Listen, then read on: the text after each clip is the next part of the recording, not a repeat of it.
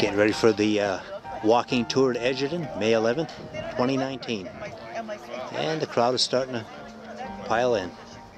You know, I think that they have better things to do. The overall. Okay, we want to thank everyone for coming on the tour. This will be the second tour we've done since Joe Korniski passed away. He's the one who initiated these tours. Our guides are down there. They're going to lead you in, and I think I have one or two riding with me. If you can't walk, I have to drive in. But we're going to start out in about 2 or 3 minutes walking that way. And it's a 1.25 mile walk. There's water in the back there. If you need any water, we have chips, water, and feel free. Okay, we got past the gate. We're on the way into Edgerton, and the walkers are walking in from the other end. We'll meet them in there, but we'll get into the old Hunters Pavilion first before they do. Okay, so far so good. A lot of puddles on the road, a lot more potholes than usual from all the rain we had, but we're on the way to Edgerton on the Red Ash Road. We're back at the old railroad bed coming out of Edgerton, and it's in rough shape right now. No more tracks, no evidence of tracks at all, or ties. Okay, we're coming into the pavilion right now. Well, what was the pavilion at one time. There's 2 flags there. And here's the bridge we got to cross. Well, we're up here now where the pavilion used to be, and we're waiting for the walkers. They're going to be coming up this road probably in about 20 minutes or so. They're down there a little ways, and the roads might have gotten washed out, just like the road we drove in on was. You can see there was a lot of potholes on the way in, and I'm sure they're walking through a lot of puddles down there now. Okay, the first hikers are on their way right now.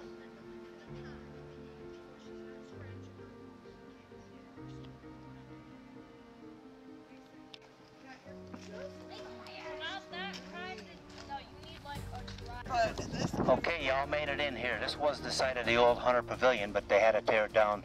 Army Corps of Engineers wanted it down for a watershed, whatever.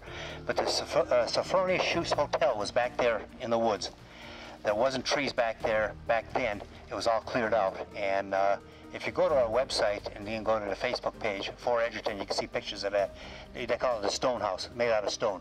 But it was back somewhere in this area here, and it was owned by Sophronia Schutz. There's a road back there on the other side there. That's the original road that went down into Germany. You could still go down it today, but you'd run into a lot more mud. And you'd run into that rock that was carved out by a soldier during World War I. But that's the original road that went back into Germany, down that way. To the right of that road in the woods, they had a shed in there, an ice house. And they used to keep all the food in there, and it was like a community ice house right down there towards where he's walking over to the right. And if you turn you all the way to the right over here, where those people are walking in the woods, they had some animals in there. They had some cows and bigger animals like that, grazing animals. They kept them in the woods there. There was private homes, 4 or 5 private homes there. There was a bottling company there too, and there was a fire probably around 1902, and all the buildings were insured except one in the middle, and the fire leaped over that one in the middle, burned all the rest down except that one. And that was probably around 1902, but there was private owned homes up here. The ones in the center of town where we're headed, they were owned by the coal company. That's why in 1905, when they ran out of coal, they tore the town down and moved all the homes out of here. And everybody had to move because they were company owned. Okay, these foundations here, that little pile of rocks rather, it was what's left of Peter Stella's saloon. This was a saloon, and it was listed in the paper 1904 or 5 for sale. It was one of the last buildings for sale here. That's all that's left. The reason the rocks are like that is because in the 1990s there was some companies came up here looking for silt with bulldozers, and they did destroy a lot of foundations, and this is one of them. But that's why it doesn't look anything like a building, but it was It was Peter Stella's saloon. We do want a metal detect up here. There's probably some coins to be found there. All the hikers are on their way up now.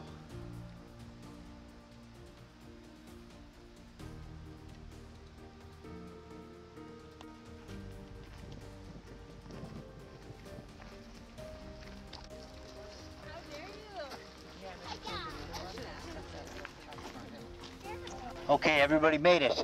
We're standing in the area of the pay shack. Somewhere down here where that red cylinder is, that was the pay shack. And they paid them in silver dollars. They didn't use mine script up here. It was all paid in silver dollars. This is one area we do want to metal detect. We haven't done it yet. but it was in that area here. And off to the left up there was the mule barn. We're going to walk straight back that way. We're going to stop a couple of points on the way there, but the breaker's back that way. We have to walk that way. I'm going to jump in the Jeep to go over the bridge up to the schoolhouse. We're going to walk up this way now towards the breaker. If you pull out your card and look at it, you can see the picture where you're at in the town. You look up there into the woods, you can see some rocks, not natural rocks. They're man-made foundations there. That's part of the foundation of that breaker. You go way up top, there's a concrete foundation there. Anyone wants to walk up there, they could. I'm going to stay down here. But this was the big breaker, and that's all that's left right now. It was stepped in layers, the foundation, and it goes right up to the top there. You can still see up top, if you look through the trees, part of the concrete structure. Yeah, you look straight up there right from here, you can get a better view of it. It's the last piece of the concrete left from that foundation.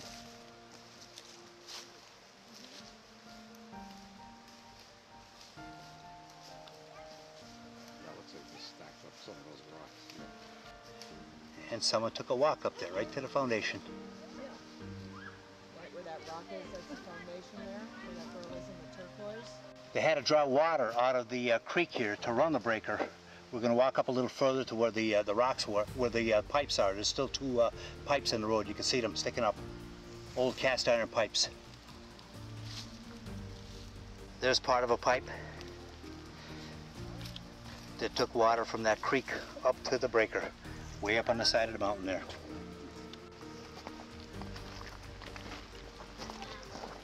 Okay, we're going to stop right here.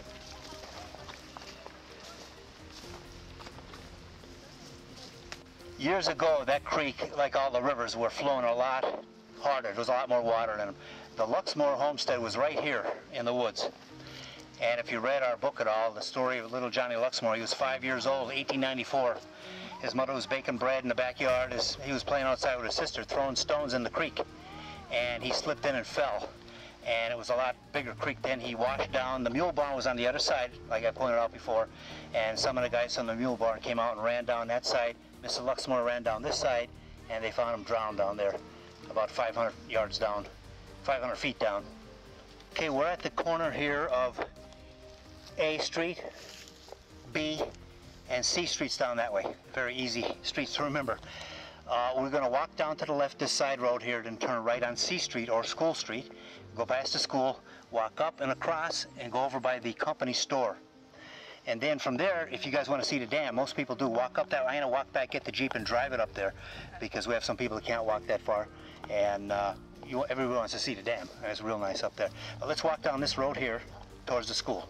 Okay, this field right here was no trees back then, and they used it to plant corn and whatever other crops they used. Pepper went in there looking for remnants of it. He didn't find anything, but this was where they planted.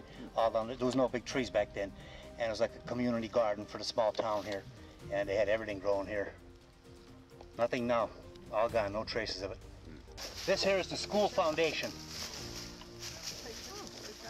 If you look at the picture on the card I gave you, it was taken from behind it, so you see the back side of the school. But this is the front, where they walked in. Wasn't a very big school. It was a one-room schoolhouse.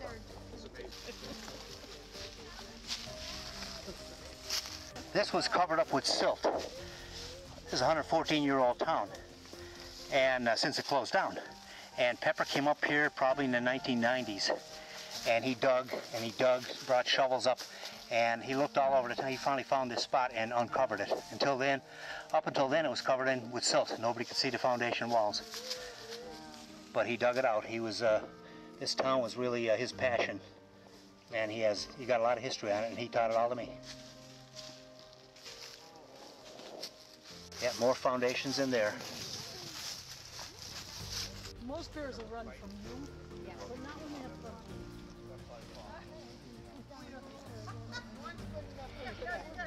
There was a railroad that went out this way back behind the town there. We're not going to walk that way. It's a real steep walk, but it goes out and it comes in on out on that road where we drove in. And that's where they took the picture from, the railroad bit up on the back side of the town there. But right up this road and off to the left behind the town.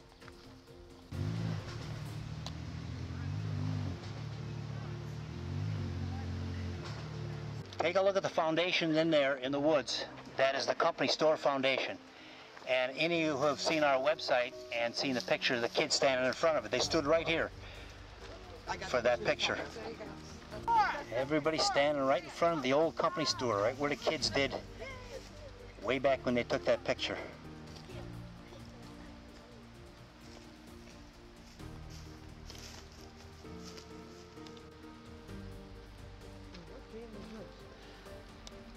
This is the Hosey Dam. Hosey Dam.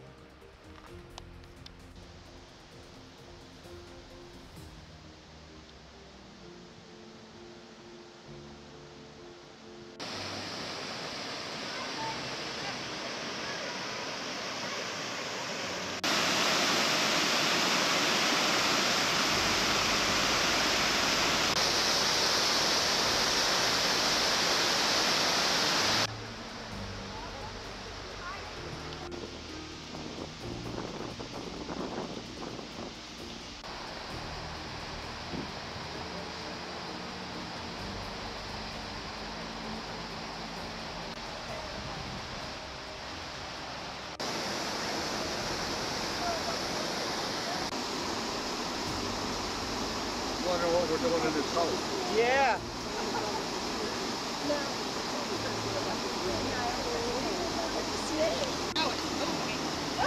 Look at that.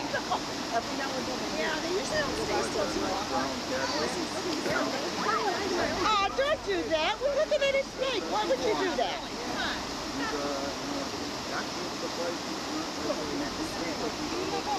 He's got a pattern on him.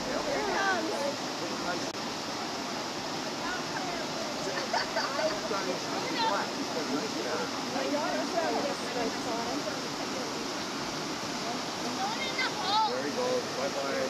Yep. Bye-bye. Oh, it's right there. I can't see. Guys, it's right there.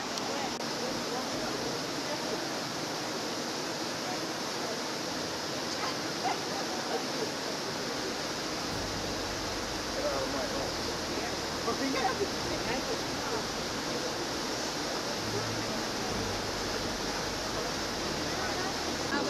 No, dead like that. That's the one I want to get bit by. All this history, and we're getting pictures of the snake. There you go.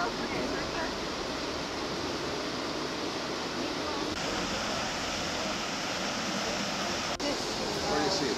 Oh, there it is. It's just climbing up on the rock down there.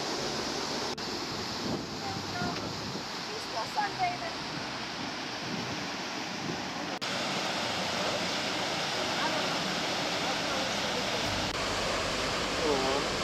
That's cool. That's amazing. He's going right for that fish. Did he take it out of your hand? No. A lot of snakes up here today. In fact, never seen this many on an Edgerton tour. No, I haven't. That's all my listeners for that. Well, that won't. It'll hurt, but it won't take me out. Yeah. Almost rattlesnakes, that whole thing. You don't want to get caught. I don't want to get within striking distance either.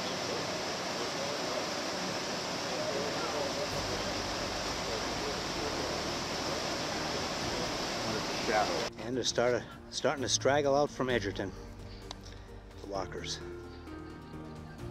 We just got back ourselves in the vehicle. I'm not sure if any others walked out yet or not. More walkers coming out from Edgerton. Waiting for more walkers to come out from the Edgerton Tour. More people coming out from the tour. 6 people so far walked out.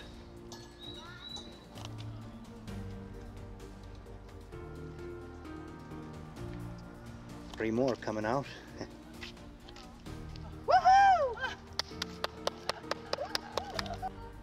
More hikers on the way out.